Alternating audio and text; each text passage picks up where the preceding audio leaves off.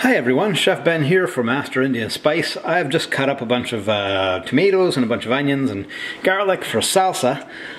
It's a pineapple salsa, and one of the cool things I'm doing with this pineapple salsa is I'm going to use pineapple sage. But what I wanted to show you is when you have a wet cutting board like this and you're cutting something like basil or pineapple sage or a nice flat broad-leafed herb of some kind, you can put it on your wet cutting board and it's going to stick there. And the advantage that that gives you will become evident as I slice this.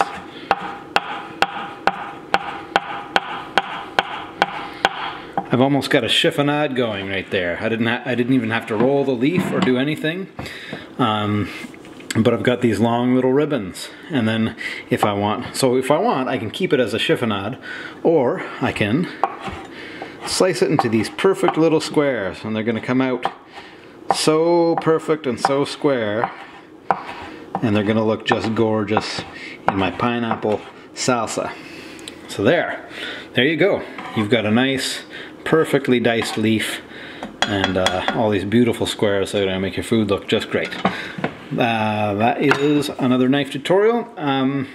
Like and subscribe, let us know what you think, and we'll see you again.